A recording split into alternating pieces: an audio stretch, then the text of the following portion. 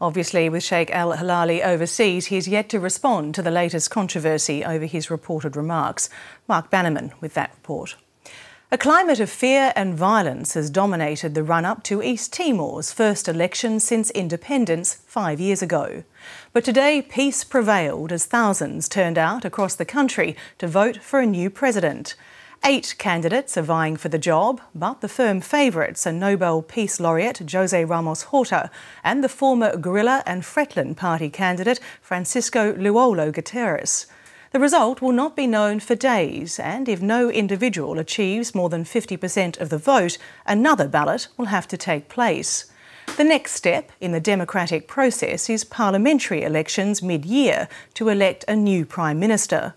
But the question remains, will this new political era end the cycle of bloodshed that's paralysed efforts to rebuild the strife-torn and poverty-stricken nation? Shortly, I'll be speaking to East Timor's First Lady, Kirsty Sword-Gusmao, about her country's future. But first, we cross to reporter Anne Barker in Dili for the latest. Anne Barker, by all accounts, today's election has gone smoothly despite the events of last week.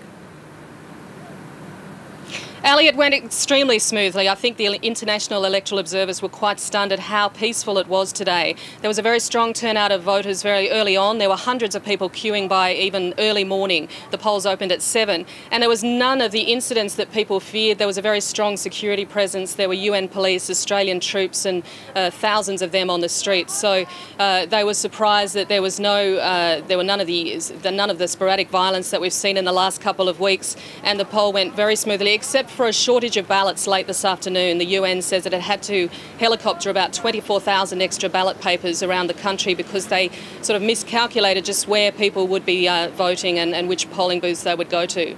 At the same time, it's been very peaceful today, but is there any concern about what may happen while we wait for an outcome? Well, yes, I mean, everything hinges now on the vote and the count. Counting began as soon as the polls closed at 4 o'clock this afternoon, and they're continuing right now. Now, it's the parties and the candidates themselves who will have an early indication of just who might be the winner, if there is a winner out of this election or if it goes to a second election. The formal announcement is not expected until later this week. So the big fear is that if Fretlin, the major party here, doesn't win or doesn't win decisively today, that could spark some sort of backlash from its many supporters around the country. Now, there are 8 candidates, but as we said in the introduction to this interview, it's obviously being seen as a 2-horse race. Are there any early indications of which way the vote may go? Well, the 2 front-runners are Fretlin's candidate, Luolo, and José Ramos Horta. Now, Fretlin is adamant today that they will win a majority out of today's vote, but if you speak to some of the electoral observers around town, they say that that's a mathematical impossibility. That's simply because there were 8 candidates, and all of them have a varying degree of support coming into the election, that it's impossible that anyone could get 50% of the vote.